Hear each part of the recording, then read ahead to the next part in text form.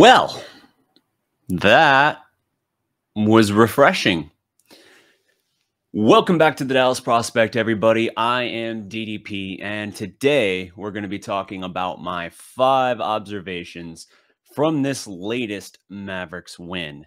They go into Chicago. They beat the currently 9th place Bulls. That means they are playing 127-92. Now, this was a blowout from the jump. Like, there's no two ways about it. The first thing I need to point out here, the Mavs, during this now 3-game win streak, the Mavericks are doing a better job of dictating the style of play. If you watched my appearance Monday, was it Monday? No. Sunday? No. Friday. Days blur together, man. If you saw the roundtable that I had with We Talk Mavs and Slightly Biased on Friday, by the way, salute to those guys. Great work. Had a lot of fun with the episode and enjoyed getting to come on and talk with them. But if you watched that, you heard us talking about some of the recent struggles for the Mavericks. And one of the things that we cited was the Mavericks kind of playing to the other team's strength, playing less Gafford in the Pacer games because they're trying to play pace with the Pacers, which just does not make sense. It used to be almost to a fault that the Mavericks would just stick to their style of play. They wouldn't pick up the pace. They know how good they are in the half court, and doggedly so, they refused to push the pace and get out in transition, despite having a guy that can throw touchdown passes like Luka Doncic left and right all day on a dime. And now you've got the athletes to go get it. So that used to be to a fault that they would try and stick only to what they do. But trying to play pace with the Pacers, not once, but twice in the span of like 3 or 4 games, was mind-boggling. And we saw that in other areas too, as the Mavericks, lost 5 out of 6. Everything seemed like it was wheels falling off. And now we've gotten into a 3-game winning streak that began with a quality win against the Heat. Yes, the Heat are like the 6th seed at the time of it happening, but it's still a talented team. And it wasn't a perfect game against the Heat by any means, but they did enough of what they had to. And I talked about that being, I thought, a watershed moment for them, a chance to kind of right the ship, get back on track, because they were reeling after that. The Pacers game ended the 7-game win streak. Then they had the debacle with Cleveland around that time, where you have just the most improbable loss that you could possibly suffer in that game in the closing minutes. And so I think it knocked them back on their heels, and then they just kept taking left hook, jab, jab. Like, they could not get their feet set and get back on track. And that Heat game, I felt like, was huge for them, taking those punches, withstanding that barrage, and then closing it out, making the plays they had to win. We'll see, but right now they're on a 3-game winning streak, and they are playing back to their style of ball, and it is making a difference. That's the first thing I want to call to. Next, the Mavericks played a near perfect first quarter in this game. Like, this game was not a game. It was over in the opening minutes. The Mavericks score 44 points in the opening frame, while somehow only giving up 16. Yeah, you heard me right, 16. This team, with its abysmal defense post All-Star break, gave up only 16 points in the first quarter. Now, I don't know what the Bulls are in terms of talent. Again, they're 3 games under 500 now, but they are still sitting at 9th in the East. Yeah, that was impressive in the worst kind of way for them. But Dallas being up 44-16 after one frame, you're like, we're done. Like, it would take such a monumental just reversal of fortune and collapse for this to even be competitive again. But you can't rule it out because recent history. The Mavericks didn't give up on that. The Bulls, yes, they open up on like a 7-0 run in the second quarter. It doesn't matter. The Mavericks are just toying with them at that point. They're up like 20 plus at half, and they never really got threatened. And the reason for that is, for once, it was the other team not adjusting to what you were doing, because the Mavericks, point 3, absolutely bludgeoned them with their center rotation. Lively and Gafford, unstoppable. Gafford has now set an NBA record for consecutive makes without a miss, which is what a consecutive make would be, at, I want to say 27. I actually don't have that number right in front of me, but he goes 9 for 9 on the game. His last 5 games, the dude just doesn't miss. The Mavericks are 4-0 now with him in the starting lineup. And I love Lively. I think them being balanced minutes wise, like straight up being a 50-50 trade off is perfect. It's like the best 2-man center rotation you could have. It's a perfect 2-headed monster for that position. And it changes this team. It changes their prospects in the best kind of way. Gafford goes 9 for 9, though. I think at 4 for 4, he set the mark, and it was 23 at the time. So basic math says add 5 to that. So, okay, maybe it's 28 consecutive at this point for Gafford. Correct me in the comments if I'm wrong on that. But just absolutely dominant. And it wasn't even just Gafford. Like, yeah, he's 9 for 9. That's that's stupendous. I almost said subpar. I was trying to say stupendous, and I got just tripped up. Phenomenal in that case. But you also have Lively going 11 of 12 from the field. So between the two of them, they were 20 of 21 from the field. That's 95.2%. Good googly moogly. The Mavericks, both of them go for 20. You get, 20 points out of Gafford and 22, I believe, out of Lively. Yep. Just incredible stuff there. It marked the first time in Mavs history that Dallas had 2 players score 20-plus points combined on 95+% from the field in the same game. That's from Mavs PR. So just unbelievable what they were able to get there. The Bulls had no answers for it. And it wasn't just destroying them in the pick and roll. It was getting out in transition. Lively just looking like a stallion out there, streaking down the floor. Dallas hitting him with perfect pinpoint passes down the court. And he's just throwing it down on guys. Gafford's dunking on fools. He's showing touch around the rim. All the kind of stuff. Like, yeah, he doesn't have a post-up game, but his touch around the rim has been sensational lately. And again, Dallas is 4-0 with him in the starting lineup. I love me Lively. I think that is the future everyday starter.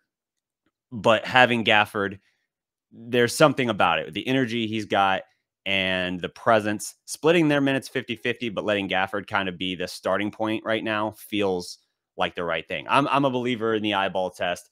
You can get kind of caught up in the muddy waters of the analytics if you really go too deep into it. The eyeball test right now tells me that Gafford as your current starter makes the most sense. So that's where I'm in favor. Also in this game, as we talk about that near perfect first quarter, I want to move into the point about Tim Hardaway Jr. Now he does play 18 minutes. Hey, that's great. That looks like standard lifting for him, right? Except I don't think he played in the first quarter. Correct me if I'm wrong. I don't think he played in the first quarter. And again, that first quarter was 44-16 Dallas.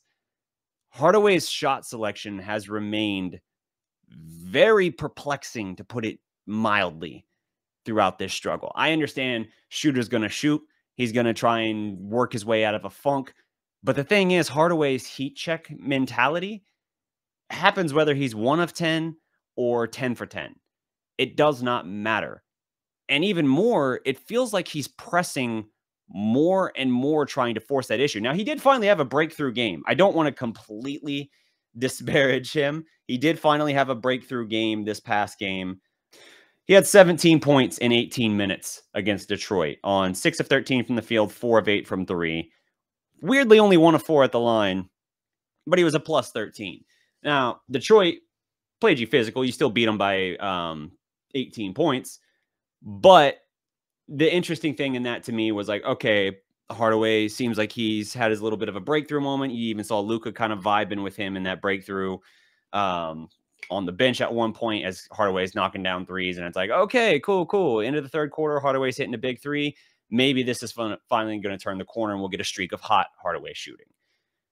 I was a little worried about that as my voice cracks, maybe appropriately there. I was a little worried because I thought, like, when you have that moment of breakthrough, sometimes you think like, oh, it's over now. I'm good. In fact, now I'm going on a hot streak. I can just turn it loose. And sometimes that one game is just one game. And you get a performance where a guy comes out the next game and he's just more than ever, just like, all right, here we go. Let's go. Go. And just taking shot after shot after shot. So the Mavericks almost and this is complete conjecture on my part, but almost preemptively like reeling him in, like, all right, let's not worry about this for the first quarter, really. And he gets most of those minutes then in the second half. Again, garbage time because this game is over immediately. Really, I thought said a lot. And even in that, Hardaway in 18 minutes, 4 points, 4 assists, 1 of 4 from the field, 0 of 3 from 3. So, yeah, garbage time or not, it might have just been a one game thing with Detroit. Might not have been a breakthrough moment for him. Not that there were stakes involved with this, but I would say, if anything, that should just take the pressure off. So, worth noting, Hardaway for the defensive deficiencies and for his shot selection, which has grown increasingly aggressive and erratic, to be reeled in on that, I think could be big for this team if they're actually finally recognizing and understanding, like, not saying you can't play him, but we need to be much more selective in how we utilize him right now because he has been for an extended period now a net negative. And I remember at the trade deadline, some people were like really upset with me, like I was gunning at Hardaway, like I was being unfair to Hardaway. And for the most part, he's had a good year. But I don't agree that saying a player has struggled and that we've seen what a player is over the course of what, like 5 years now, saying that like, yeah, maybe this isn't it.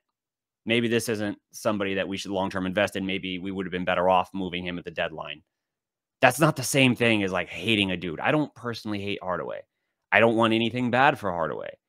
I just don't think he helps this team right now like they need help. When he's on, especially if he's able to be on in like a postseason run, he's phenomenal. When you got him as your third guy and he's actually hitting shots, fantastic. The Mavericks are nigh unbeatable when you got your first two guys rocking and then Hardaway is also splashing threes.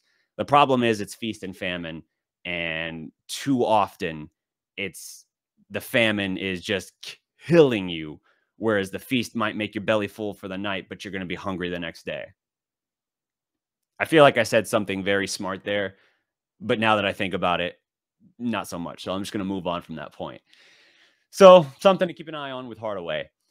Lastly here, Luka's streak of 7 straight games with 35-plus point triple-doubles does come to an end. He ends with 27, 12, and 14. He was gunning for it late. He wanted it, but this was such a one-sided blowout. Yeah, he was upset coming out of the game. He wanted to keep this streak going, but it already was the longest such streak in NBA history and the third longest triple-double streak in NBA history behind, I think Oscar Robertson had 11 at one point and Russell Westbrook had 9. Maybe I'm flipping those. But those were the numbers I saw, and those are the two guys that had longer streaks of consecutive triple-doubles. But Luka was the only one rocking that with 35-plus points per game. And it's really, it's stupendous in all these great ways that it's hard to almost contextualize how good it is. Like when you look at how he's been averaging like post All-Star break, even as the Mavericks have struggled, averaging almost 40 point averages with a triple double on like 50, 40, 90 practically shooting splits. It's obscene. But because the Mavericks struggled, not only is he not getting the credit, he's getting a lot of the blame and a lot of the hate. And I see at times where he's pushing and he's doing too much, and it feels like keeping his own, not narrative, but his own greatness kind of front and foremost. And I kind of felt a little bit that way with him wanting to stay in the game longer, even though the game was well decided, so he could try to keep that 35-point triple-double streak going. But he had opportunities in it, and it ultimately doesn't matter or benefit the team at this point. You don't want to keep your guy out there for a chance of getting banged up or worse just so he can chase an arbitrary record that he already owns at this point. Again, if you're going off 35-point triple-doubles, he already owns the record at this point. So don't worry about it. Just move on. You don't need to extend the record further in garbage time just to say that you kept it alive. That's how you have like people discounting Russell Westbrook's triple-double MVP season, the triple-double record-breaking season where he won his MVP, because they're like, oh, well, you had centers boxing out just to allow him to get the rebounds. He was ending up with like 15 rebounds like a game in a lot of those games. Like it wasn't, I don't know. That's a whole different thing. I don't understand discounting the greatness of an individual player just by saying like, well, the team put him in position to do something historic and record breaking. Yeah. Yeah. And it still powered them to the postseason. And whether it was him getting those boards or Steven Adams or whoever wasn't going to make a huge difference in the future of the team, so long as somebody was getting those rebounds. Somebody was doing that. Anyway, for Luka, I'm not worried about it.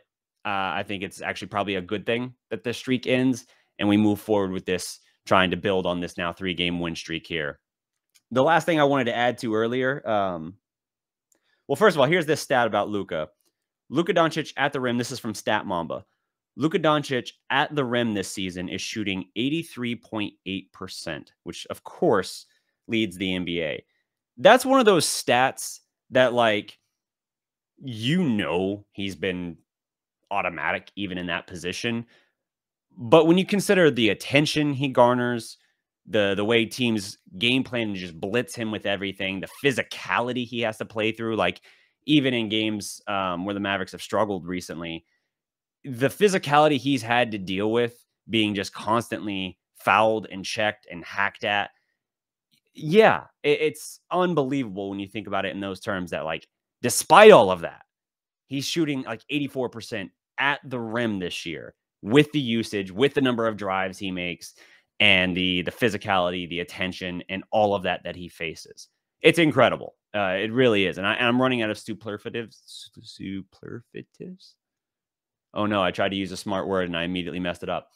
I'm running out of fancy words, colorful words to explain just how impressive this has been lately. But for the Mavericks, this is a much needed win. In that it's now building on this. You got to handle your business against these lesser teams. They've now got the Warriors coming in. It sounds like Steph is not likely to play. That's huge. Stand on your business, take care of it, and keep moving. You're still sitting at 8th.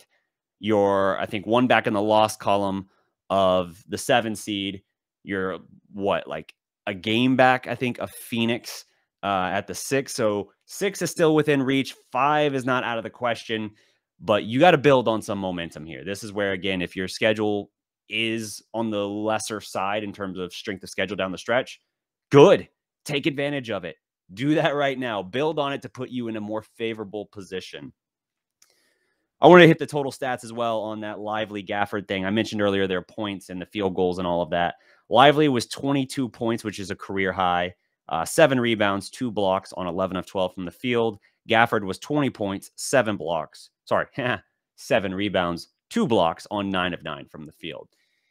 I think it's the best center duo in the league. And in games where the Mavericks play to their strengths and don't overthink it, where they actually utilize Gafford better on the minutes front, I think that they are just difficult for anybody to handle. I think they can go toe-to-toe with most anybody, especially with the kind of run Luka's on. Kyrie has been such a steady hand for them as well. He's been just great for them. Has contributed a lot. Now, a little ho-hum for Kyrie tonight, 14, 3-1.